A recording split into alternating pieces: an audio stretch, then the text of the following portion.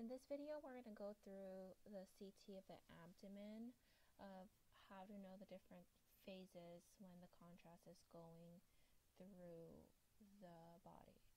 We're going to specifically look at just this image here today, and I just want to go through the non-contrast phase, arterial, portovenous phase, and delayed phase. And as a tech, it's important to know how your phases look like so that you know you're pretty much achieving the right context for the radiologist, and that this is a diagnostic study. Because if you go through and inject the contrast during the not the non-contrast, let's say, you accidentally inject contrast not knowing that the contrast went through, and you do a non-contrast and you see contrast in this region right here or anywhere, then that means you forgot to do the non-contrast, or you injected accidentally, because some places there's no power injector syncage with the CT scanner, so it's manual, and some people just click it before it happens. So that's a scenario. Sometimes you just forgot to do the non-contrast or whatnot, but it's good to know how it looks like. So you see how this is kind of like the same kind of grayish, opposed to these other ones. Contrast is white in a CT scan, and then the aorta is right here, this circle next to the lumbar. This is also white, but know that this is bone. Bone's Hounsfield unit is white. So this is the lumbar spine. This is posterior, this is anterior, right and left. So here we know that there's no contrast, and this specific image is received from the radiology cases, and it's pretty much explaining the different liver phases. This is a liver scan. So they're seeing the hemangioma, and a hemangioma is a tumor in the liver, but specifically it's a benign tumor, so it doesn't spread. It's just located right there. That's the lesion that it has, and this is what you normally see. It looks really bad, but sometimes they don't do anything for it because it's benign. So some people don't even feel that they have it, and it's an accidental finding. I'm not a doctor, I'm not a radiologist, so these are the things that I'm just seeing as a tech. You should be familiarizing yourself at things that's normal and that's not normal. It makes you a better tech to know what's going on. We're not here to diagnose or anything, we're just here to obtain a really good image for the radiologist, to actually be the person to read it. Okay, so a non-contrast will look nicely grayed out like that, and so they call it non-contrast or pre-contrast. So moving on to the arterial phase. So let's see, this is the arterial phase. We're going to focus on this one right now. So the arterial phase, it's going to be around 35 to, oh, look, it says 35. That's funny, huh? Hold on. Pause. Okay, so it's about 35 to 40 seconds. So that's what we target, 35 to 45 seconds for the arterial phase. You know that this is the arterial phase because, again, the aorta is nice and bright right here, the aorta. This is the splenic vein or arteries, because the spleen is right here. And you see the difference between this, I don't want that.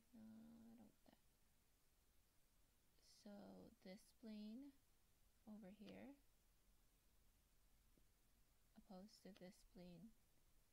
This doesn't work right. I'm learning this, okay guys? So the spleen here and the spleen here, you see here how it's more mottled. I think they call it it's like a wool-like looking spleen. So if someone's in a trauma accident or something and the rib pokes through the spleen and there's a splenic rupture, in the venous phase over here, where it's 60 to 70 seconds, that is actually how a injured spleen would look like. But since we know that this is an arterial phase, this is normal. If you see this here in a venous phase, it is not normal. There is an injury. So sometimes if you're in a trauma case, it's best, like if you actually see that and they didn't have a fast ultrasound scan in the trauma bay and they come straight to CT, it's best to inform not a radiologist, but like a trauma doctor or someone around, and just be like, hey, you think that this might be something that they want to come take a look at. And I don't say anything specific. I'm just like, hey, something looks concerning. You might want to come take a look at this. And then they'll see it at the venous phase. But if it's at the arterial phase, normal. Venous phase, that's not normal. And arterial phase here, you'll see that. And you see this lesion right here. It's barely absorbing the contrast. And you see the difference. This liver is still kind of dark, and you just see the hepatic veins kind of lighting up. Here, it's more spread out, so the liver is already absorbing the contrast, because remember, it's 60 to 70 seconds. So some other things to notice here. The lesion is barely absorbing, not all of it.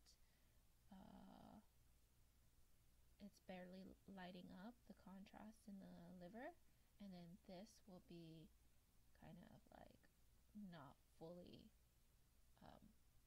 one unison color. It's barely kind of filling in, so it's not consistent. It's kind of like when you pour cream into a coffee. It's kind of just thinking about it, and then this is when you pour the creamer to the coffee already, and you have light coffee there. Kind of how we see it. That's not what I want to do. So now let's move on to the portovenous phase. So we went through some things here. You see the difference between this one and this one. It's slowly absorbing, the lesion's absorbing, that tumor is sucking that contrast in. And during the injection time, it's going to be 60 to 70 seconds. And now you see this spleen smoothing out. The aorta is not as bright as arterial phase because it's kind of getting washed off, right? And then the delayed phase for liver, normally liver, they want a delayed phase to take a really good look at that, to see how that is going to absorb the contrast. And you see how now the contrast is absorbed after a target of 5 minutes. You normally want to get a 5-minute scan in the liver. And then now the spleen is washed out. So everything is kind of washed out in the liver. The liver, the spleen, and all that stuff. If you actually move down a little bit to the kidneys, you'll see the kidneys.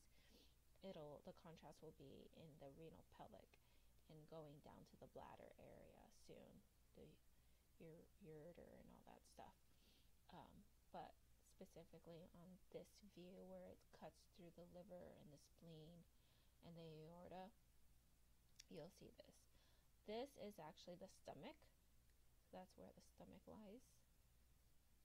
You'll see a water fluid here, air and water fluid. And this is where the diaphragm, the dark is air. Claustrophagic angles there. And so these are some of the things that you should consider knowing, getting familiar with, and just getting used to all these things, because you should know the difference between these phases. Non-contrast, arterial, portovenous, the timing, and all that stuff.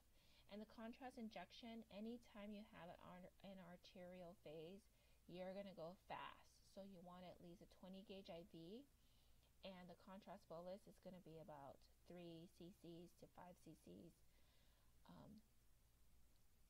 contrast injection, because you see how bright this is. You want to really push the contrast in to get a nice arterial, and that way they can see the difference of how this is. And if it's just a liver scan, you just want to get on top of the diaphragm to the iliac crest, unless they want to see the pelvis as well. Then at the portovenous phase is when they'll go from top of the diaphragm to below the pelvis. That's the only time you should get the whole abdomen pelvis, is during this phase, the 60 to 70 seconds. Not normally the non-contrast, not the arterial, or not delayed, because you won't obtain that much information from those things. So hopefully this video helped, and you get a better understanding of how the different contrast is absorbed during those time phases through the abdomen. Alright, thanks for watching, and if you want to follow my Instagram, it's the Traveling CT Tech. Alright, toodles, and if anyone has any additional things to add to this, or any tricks and stuff that you guys use, or have any other questions, please leave it in the comments, and I'll try to get back to you. And if not, someone hopefully will help out if they read it. Thanks for the questions. I do see them. It's just very hard to get through some of them, and very hard to explain some of them, especially without a machine in front of me.